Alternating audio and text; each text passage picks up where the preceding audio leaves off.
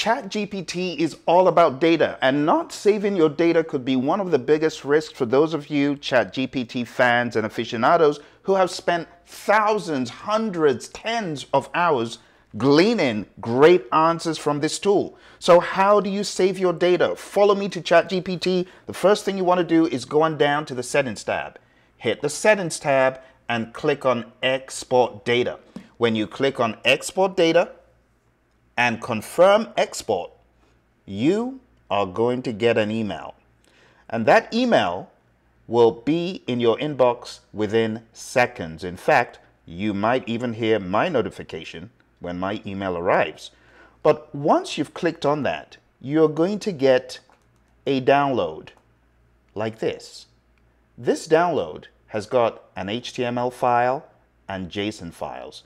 All you need to do is double click on that HTML file and it will open up the HTML page where all your data is.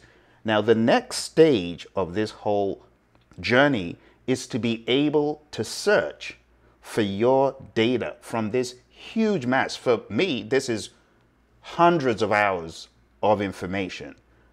All you need to do is know what you are looking for. In my case, I'm going to search for the WBS because I know I've got a lot of WBS data in here. So all I do is a Control F and I search for WBS.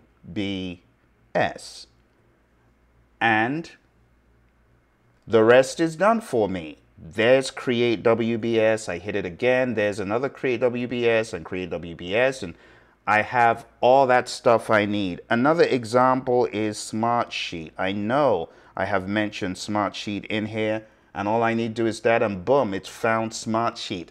This is how to search for your data. Like I said, my friends, not doing what you should as far as saving your data is a huge risk. So take some time out, save that data, and you'll be extremely glad you did. I want to shed a little bit more light on the importance of not saving your data or saving your data. The importance of saving your data is so important because not saving your data is very dangerous. First and foremost, if you've had valuable conversations or received important information from ChatGPT, not saving that data could mean losing access to it forever. And I know what I'm talking about because it's happened to me. There are very unique answers that GPT gives you that it will never give you again in that same way. There was a time I was looking for data that I had received from GPT and I could not find it. At that time, I had not taken out the energy and the effort to download my files and to be able to search for them. So I went clueless, not knowing where my data was, and I was not able to use it.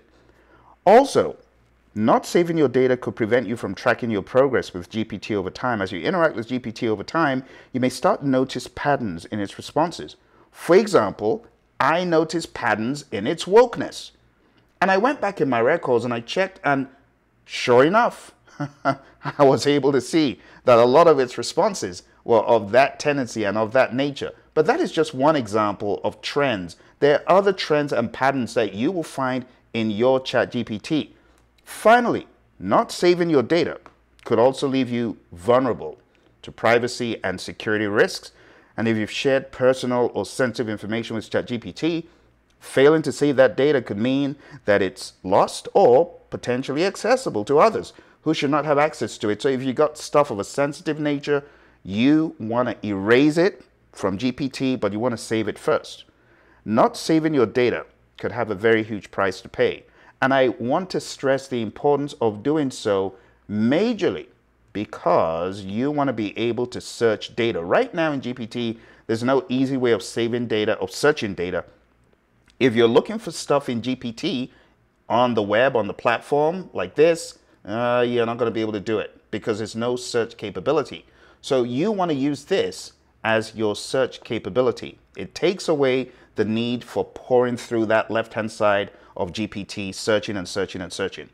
I hope you found value from this. Don't forget to hit like, subscribe, and share this with your friends because a lot of folks, they're going to be crying. They're going to not be able to access their GPT data when there's a power cut or when there's a hacker.